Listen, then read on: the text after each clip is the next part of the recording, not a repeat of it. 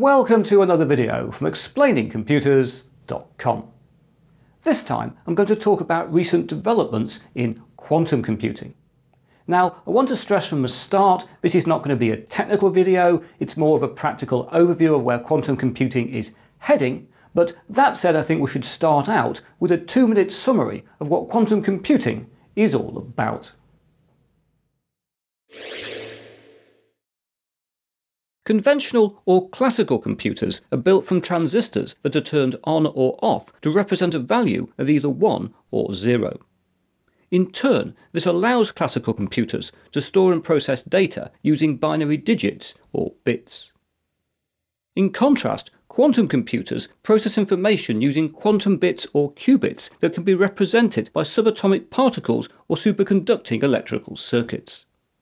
Due to the strange laws of quantum mechanics, qubits can exist in more than one state or superposition at exactly the same point in time. This allows a qubit to assume a value of 1 or 0 or both of these numbers simultaneously. In turn, this enables a quantum computer to process a far higher number of data possibilities than a classical computer. It also means that every qubit added to a quantum computer increases its power exponentially. In addition to assuming superpositions, qubits can become entangled.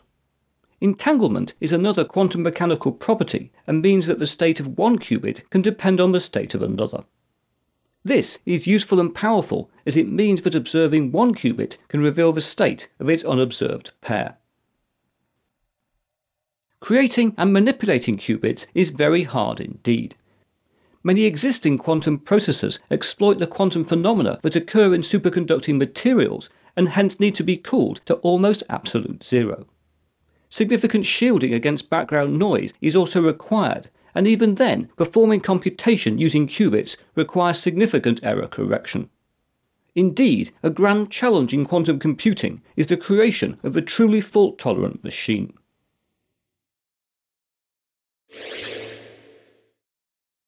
So, what's been going on in the world of quantum computing in the past 12 months? Well, there's been lots of technical things going on, but I think from our point of view here, there are 3 things we should really focus on.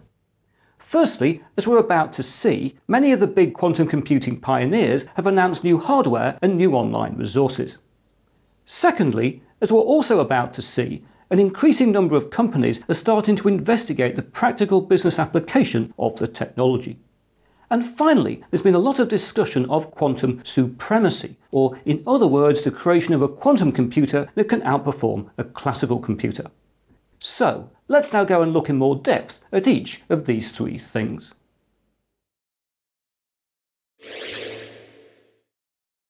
Companies developing quantum computers include IBM, Alibaba, Microsoft, Google, Intel, D-Wave Systems, Quantum Circuits, ibm-q and Rigetti.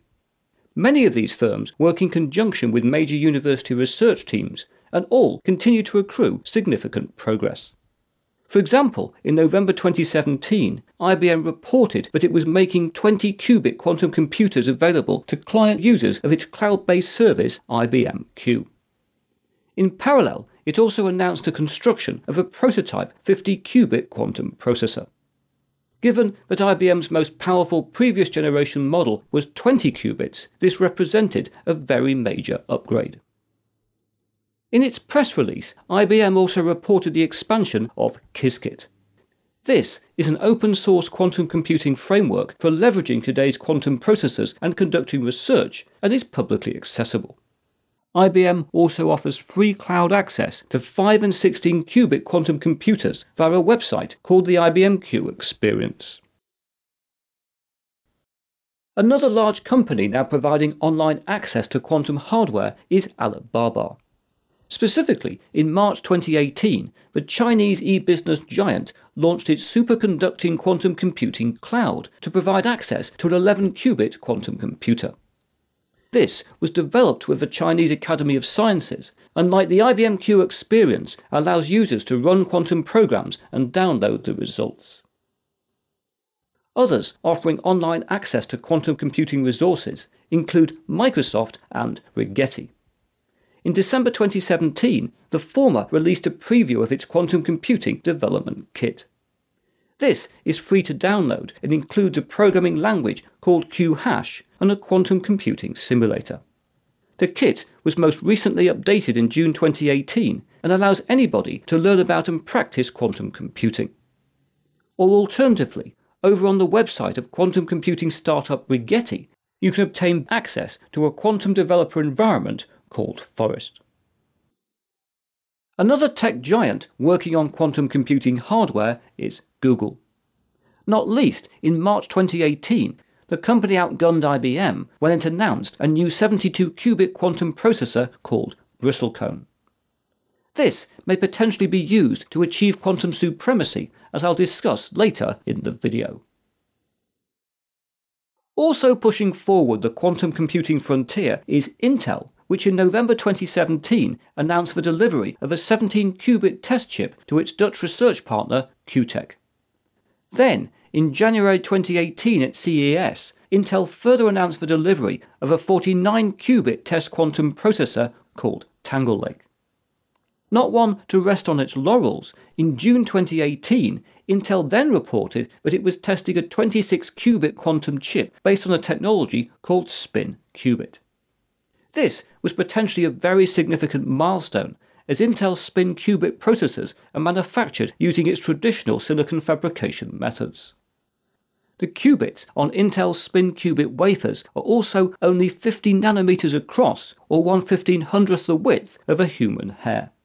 So, in time, Intel could be manufacturing tiny quantum processors containing thousands or millions of qubits. Unlike conventional microprocessors, these would still need to be supercooled to almost absolute zero. But their potential is still truly breathtaking.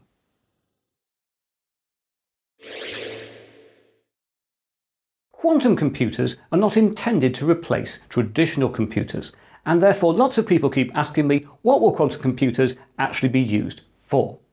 Now, the general answer to that is that quantum computers will find initial application in areas such as molecular and material modelling, aeronautical simulation, logistics optimization, financial modelling, cryptography, and pattern matching activities such as deep learning artificial intelligence. The simulation of molecular and other systems is a particularly strong candidate for quantum computing, as the systems to be simulated are themselves quantum in nature. Already, some businesses are investigating the commercial potential.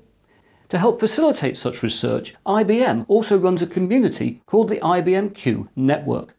And to give you an idea of just what is being worked on and by whom, some examples are as follows. Daimler is working with both IBM and Google to investigate how quantum computers may be used in logistics to do things like optimizing the delivery routes of vehicles or the flow of parts through factories. The company is also researching how quantum computers could be used to simulate chemical structures and reactions inside batteries and so assist in the improvement of electric vehicles. Also in the automotive sector, Volkswagen is working with both Google and D-Wave Systems to see how quantum computers may assist in traffic flow optimization. Over in the financial sector, JP Morgan is working with IBM to explore how quantum computers may assist with trading strategies, portfolio optimization, asset pricing, and risk analysis.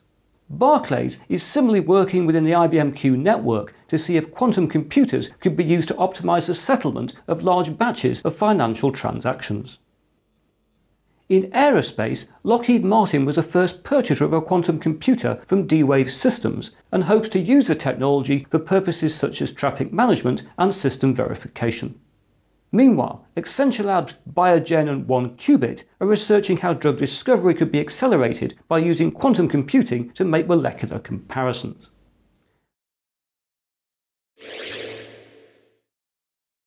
Even if quantum computers can perform useful tasks, there'll be little point in building them if they can't do those tasks better than a traditional computer. And this brings us to the subject of quantum supremacy, a term first coined in 2012 in this paper by John Preskill.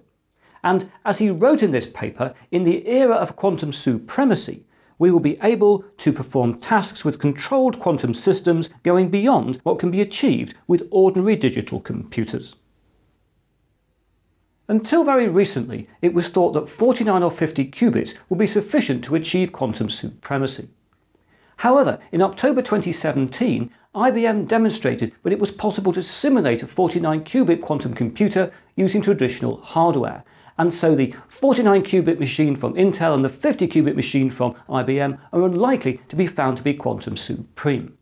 And even the 72-qubit machine from Google may not be up to the challenge, because in May 2018, this paper was published by researchers at Alibaba that showed that that type of hardware can still be simulated using traditional computers.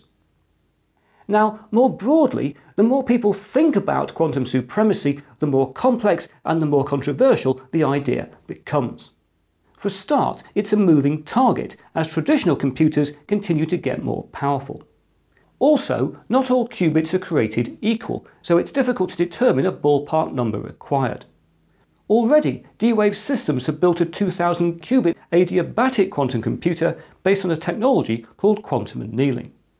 However, as I discussed in my last quantum computing video, this is not necessarily more powerful than Intel, IBM or Google hardware with far fewer qubits. Error correction is also a major problem. So we may need a system with tens of thousands of qubits to deliver a few hundred that are fault tolerant and which can outperform any classical computer on the planet. Finally, it's increasingly accepted that even when quantum supremacy occurs, this does not mean that quantum computers will be ready to perform useful work.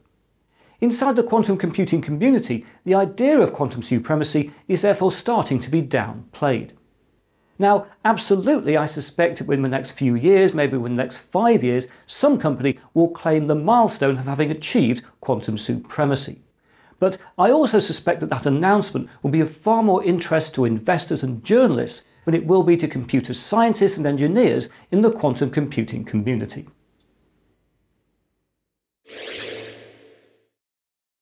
Today, there is clearly increasing confidence that at some point quantum computing will become a viable commercial reality. Indeed, if we look at IBM's quantum computing homepage, we learn that today quantum computing is a researcher's playground, but in 5 years it will be mainstream. Now, such a 5-year prediction may well be optimistic, and Intel, for example, thinks it'll take more like 10 years for quantum computing to arrive. But that said, I think regardless of where you look now, there does seem to be a very strong view, a strong confidence emerging that by the late 2020s, by 2030s, we will have some form of commercial quantum computing. And those early commercial quantum computing services will be being used for things like designing and testing new materials, designing and testing new medicines, for optimizing our use of energy and other resources, optimizing transportation, and for creating more and more powerful forms of artificial intelligence. This said, I strongly suspect that the real killer applications of quantum computing won't actually arrive, they won't be discovered until the first generation of the machines have been available for some time and a new generation of hackers and programmers have had time to play with them. So there we are, my review of the last 12 months in quantum computing. If you want to learn more, I have left some links down in the video description, but there is limited space down there, and so I've left even more links and a lot more information on the quantum computing page, which you can find on ExplainingComputers.com. Also, if you're interested in the future of computing more generally, quantum and other things, you might want to look at my latest book, Digital Genesis: The Future of Computing, Robots and AI. But now that's it for another video. If you've enjoyed what you've seen here, please press that like button. If you haven't subscribed, please subscribe, and I hope to talk to you again very soon.